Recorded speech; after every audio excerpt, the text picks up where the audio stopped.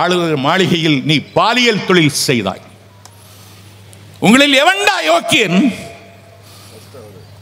நீங்கள் என்ன குடும்ப கட்டுப்பாடு செய்தவர்களா?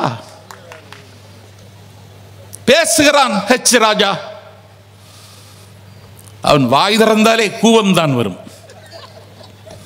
எதுக்கு பேசுகிற? நீ நாயாக குறைத்தாலும் அந்த நாய்கள் உனக்கு எதுவும் தராது.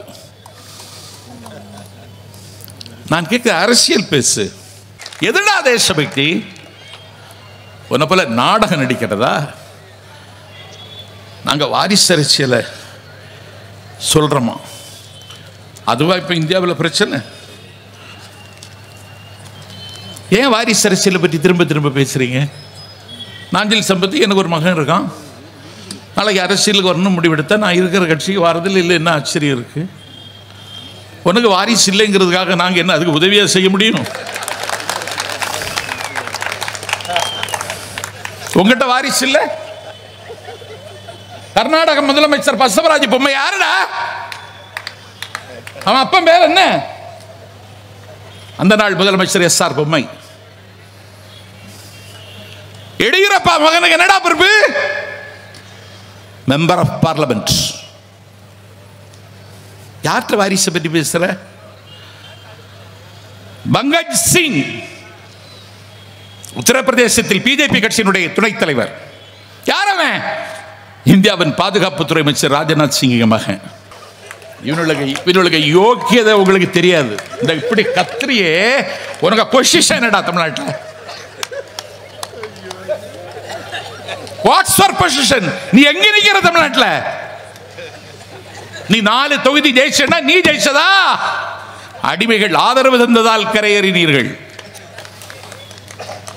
நான் பிஜேபி கட்சியின் தேசிய தலைவர் அண்ணாமலைக்கு புதுக்கோட்டையில் அறைகூவல் விடுகிறேன். உங்களுக்கு ஆண்மையும் அரசியல் பலமும் இருந்தால் 4 தொகுதிகளை ராஜினாமா செய்துவிட்டு இடைத்தேர்தலுக்கு தயாரா? நாங்கள் சொத்து சேர்த்துட்டோமா? தொழில் செய்து சொத்து சேர்க்கலாம். சொத்து சேர்க்கப்படாதுன்னு இருக்கா? இன்னைக்கு அத்தானிக்கு நீங்க இசட் பாதுகாப்பு கொடுத்திருக்கீங்களே, எதுக்கு?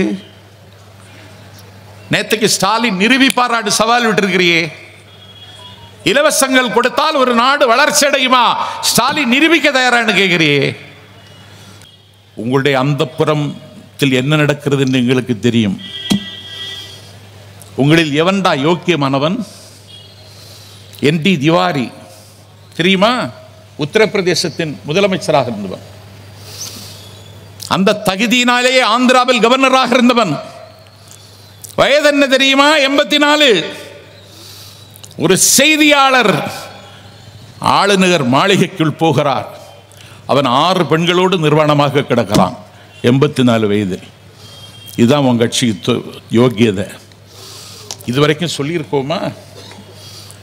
எனக்கு அந்த நாளில் இருந்து கவர்னர் ஆக வேண்டும் என்ற ஆசை இருக்கிறது. தமிழ்நாட்டை சார்ந்தவர்வன் சண்முகநாதன் அண்ணனுக்கு ஞாபகம் இருக்கிறதா? மேகாலயா கவர்னர். என்ன செய்தாய்? ஆளுநர் மாளிகையில் நீ பாலியல் தொழில் செய்தாய். உங்களில் எவன்டா யோக்கியன்? நீங்கள் என்ன குடும்ப கட்டுப்பாடு செய்தவர்களா? பேசுகிறான் ஹெச் ராஜா. அவன் வாய் திறந்தாலே கூவம் தான் வரும். எதுக்கு பேசுகிற? நீ நாயாக குறைத்தாலும் அந்த நாய்கள் உனக்கு எதுவும் தராது. நான் கேட்க அரசியல் பேசு. உன் அமைப்பில் எவனாவது தேசபக்தன் இருந்தா சொல்லுடா, சொல்லு. தேசிய கொடியை ஏத்துறான். போஸ்ட் ஆபீஸ்ல என்னுடைய கிராம மணலிக்கரை அஞ்சல்ல போஸ்ட்மேன் வீட்டுக்கு வந்து ஒரு தேசிய கொடியோட வர்றார். நான் வீட்டில் தேசிய கொடி ஏற்ற வேண்டும் என்று நான் கருதவில்லை. தேசிய கொடி என்னுடைய வீட்டில் ஏற்றித்தான் நான் தேசபக்தன் என்று காட்டிக்கொள்ளக்கூடிய நிலைமையில் நான் இல்லை. போஸ்ட்மேன் என்ன கொடி கொண்டு வந்து இல்லை விற்க சொல்லியிருக்காங்க 100 கொடி. யாரும் வாங்க மாட்டேங்கிறாங்க. நீங்களாவது வாங்கினா நாஞ்சில் சம்பத்து வாங்கினார்னு சொல்லி ஒரு 40 பேர்கிட்ட கையளிச்சிருவேங்க. நான் வாங்கினேன். தேசிய கொடியை ஏத்த சொன்னா தேசபக்தி வந்துருமா? போஸ்ட் ஆபீஸ்ல கொடுத்து கொடி வைக்கிற நிலைமையாடா தேசபக்தி?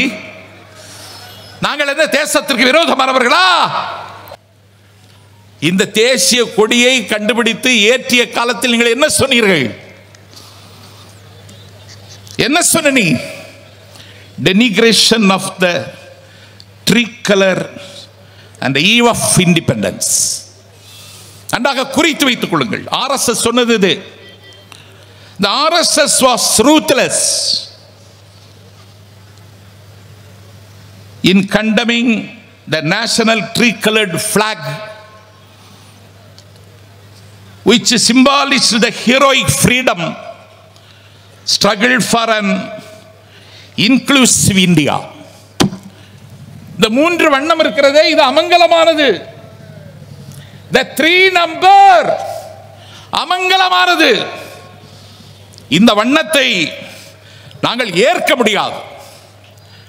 On the eve of independence, the RSS mouthpiece, the organizer, in its issue dated August 14th, 1947, rejected this choice and followed harsh word என்று ஆகஸ்ட் 15 சுதந்திரம் கிடைத்தால் ஆகஸ்ட் 14 இப்படி ஆர்கனைசர்ல எழுதின அயோக்கிய பயல்கள் தான் இப்ப தேசபக்தி அவனுக்கு புடுங்கிட்டு வருதான்.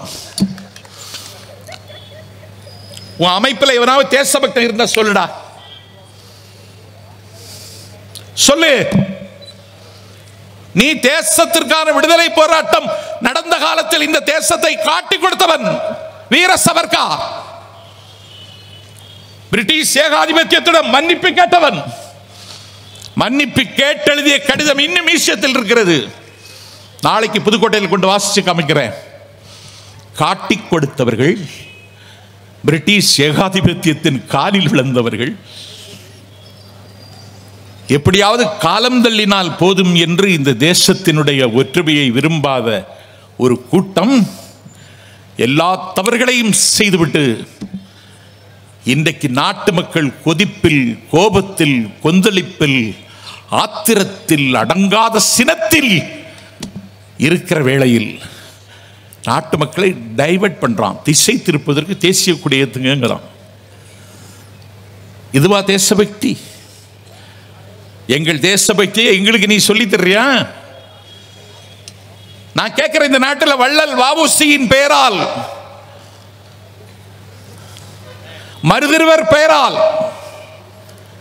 ராணி வேலுநாச்சியார் பெயரால், யுக கவிஞன் பாரதியின் பெயரால் ஜனவரி திங்கள் 26ஆம் தேதி குடியரசு தினத்திற்கு அலங்கார ஊர்தி அனுப்புவதற்கு அண்ணன் ஸ்டாலின் தலைமையில் இருக்கிற தமிழக அரசு முடிவெடுத்த பொழுது அந்த அலங்கார ஊர்தியை அனுமதித்தீர்களா?